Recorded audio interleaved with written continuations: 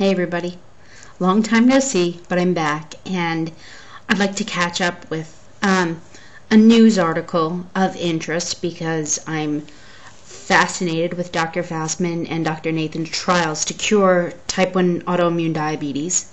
A friend, Scott Stramello, told me this morning that NPR was doing a story not directly pertaining to diabetes, but actually about the tuberculosis vaccination and how it apparently they don't think it's doing its job well enough anymore. So I don't know, just they're thinking of totally changing it up, the availability of BCG, and trying to come up with something better to treat tuberculosis. That's all well and good, but that might actually hurt Dr. Fassman and Dr. Nathan's trials if all of a sudden now BCG is sort of fallen by the wayside like a, oh, anyway, no. But anyway, that's a story of interest. Link in the sidebar or on alliesvoice.com. The link should be right at the end of the blog. And that brings me to my question today for you. Has your doctor ever referred to you as a non-compliant patient? Like, in other words, you're not as, beautifully in the range of 80 to 120 all the time with the God-given genetically modified drugs that have been provided to the market. Look, don't get me wrong, some people love their rDNA analogs. They do, and I would never wish them to be off the market. But what I am saying is that they may be non-compliant because the drugs they've been handed to treat their, say, allergy to insulin, which was discovered by the Barbara Davis University out, I think in Colorado, last year. Yeah, if you have autoimmune diabetes, it's because your body turned on your beta cells.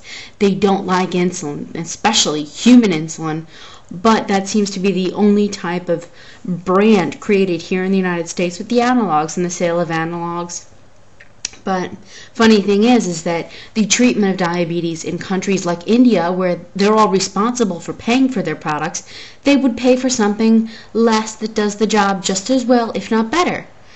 It costs less, it has less of an immunogenic response because it's next of kin, so your body's not actually attacking your own insulin and then double attacking the exogenous analog you're injecting because it looks just like your own insulin. But what it's doing is it's mitigating that attack.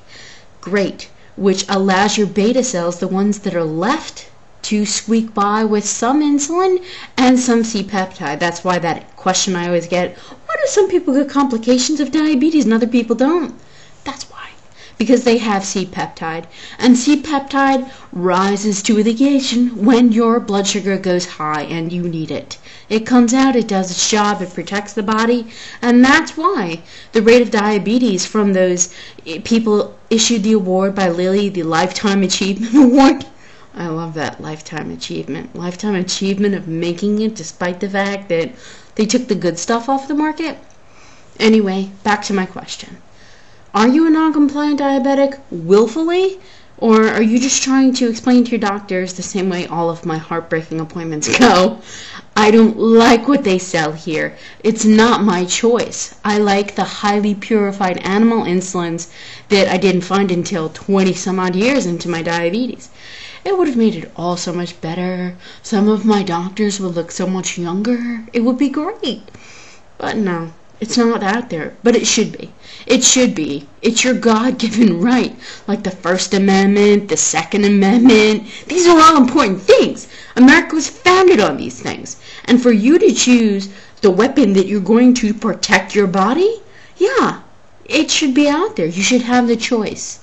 But if you were diagnosed in the last 20 years, it really probably wasn't brought to your attention because doctors were being informed it was coming off the market. So they had to do everything they could to move everybody into the only choice that the insulin companies wanted to provide. It worked with their business model, it worked with their bottom line, but it may not have worked for you. And that's why I'm saying your feedback is important. Check out that story on the NPR News about the BCG vaccination, and subscribe at YouTube so you can get the videos. Subscribe at alliesvoice.com so you can read the whole blog with all the good information and whatnot. And I'll see you next time, guys. Sorry it's been so long. Bye.